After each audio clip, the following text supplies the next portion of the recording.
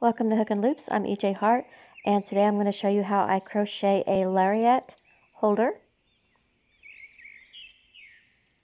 The tools that I'm using are 2 ponytail holders, scissors, 5.5mm boy hook, 4 medium weight yarn at Hobby Lobby, and a large needle like a tapestry needle.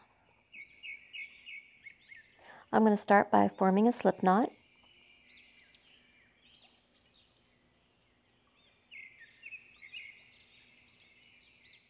I'm going to cast on with a single crochet, so I'm just going to pick up my ponytail holder and put my hook through the ponytail holder and pull up the yarn over and pull through both of those loops.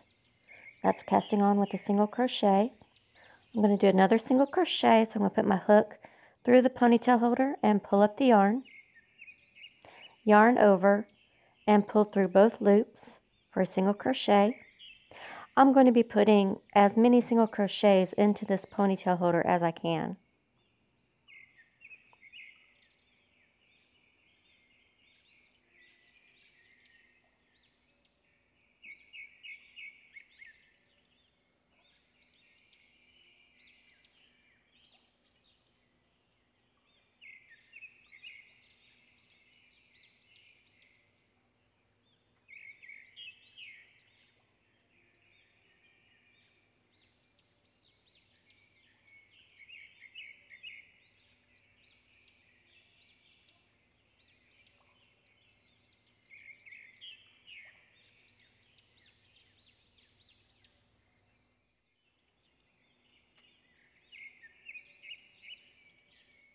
I'm going to pull the single crochets down and condense them. And I'm just going to keep putting in more single crochets until it's all filled up.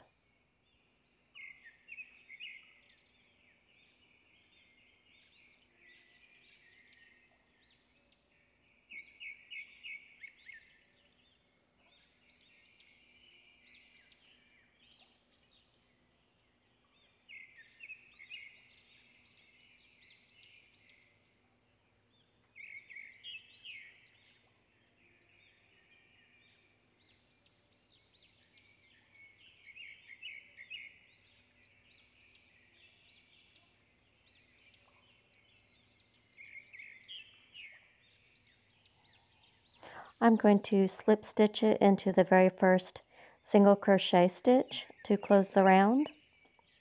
I'm just going to put my hook into the top part of that first single crochet that was made under both loops. I'm going to pull the yarn through. Then I'm going to pull it through the loop that's already on the hook for a slip stitch. I'm going to make a chain by putting the yarn over the hook and pulling it through the loop on the hook. There's 1, 2, 3, 4, 5, 6, 7, 8, 9, 10, 11, 12, 13, 14, 15, 16, 17, and you can make the chain as long or as short as you'd like. I like mine to be long. Okay, I'm going to cast on to the other rubber band with a single crochet. So I'm just going to put my hook through the rubber band and pull up the yarn over and pull through both loops for a single crochet. That's casting on with a single crochet. Now I'm going to do the same thing on this ponytail holder. I'm going to put as many single crochets around the ponytail holder as I possibly can.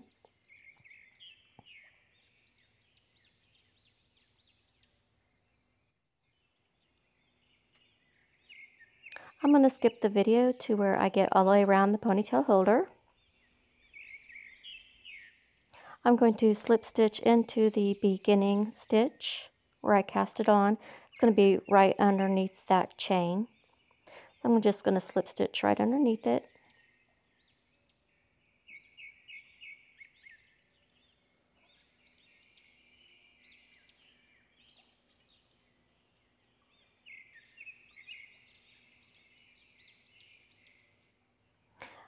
Now I'm going to go onto the chain and put in single crochets.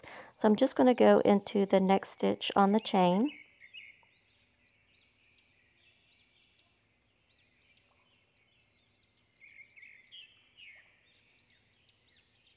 And put in a single crochet. I'm going to put a single crochet in each stitch on the chain until I get to the other ponytail holder.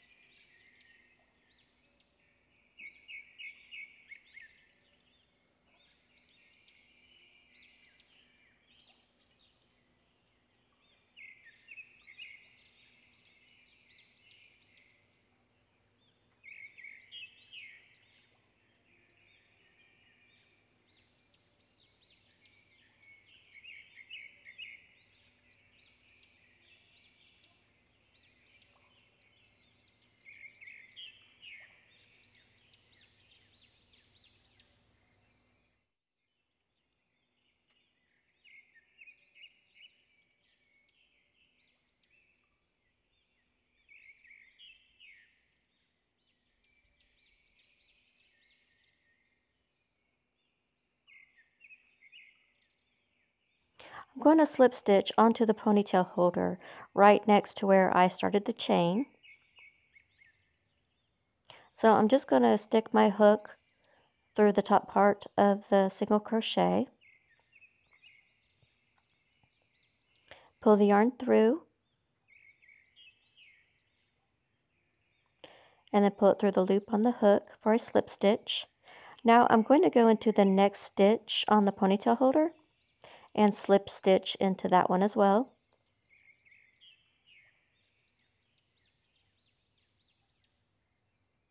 Okay, now I'm going to chain one,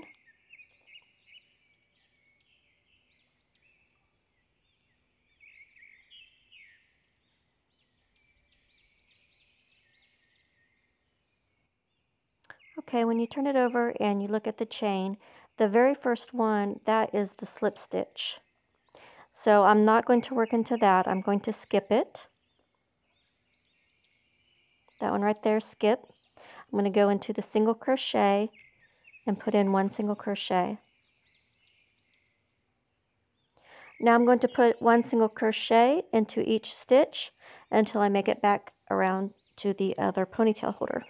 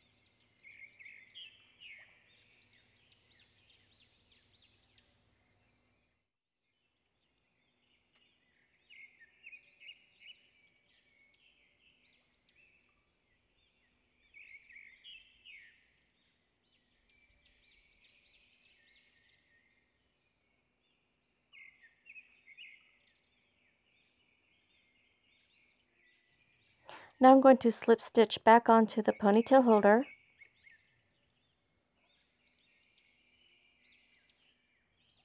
I'm going to chain one and cut off a tail to sew in.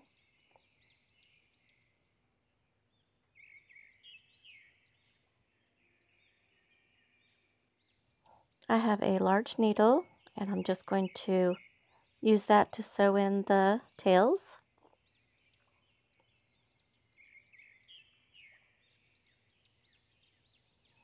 So I'm just going to weave it into the work.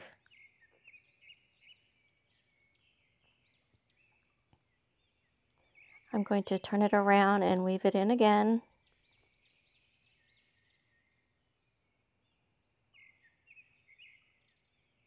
And I want to try to get through some of the fibers and not just weave it.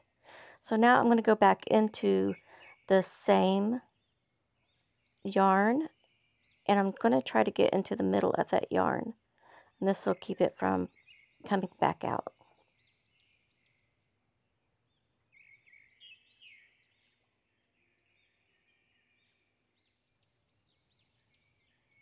And I'm going to do the same thing to this tail.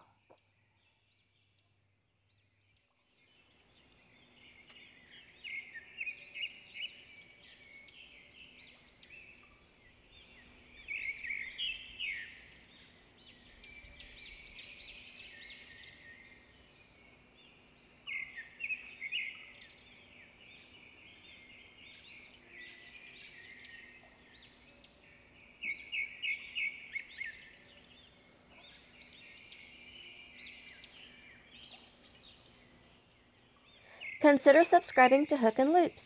Just click the button and click subscribe. And thank you for watching.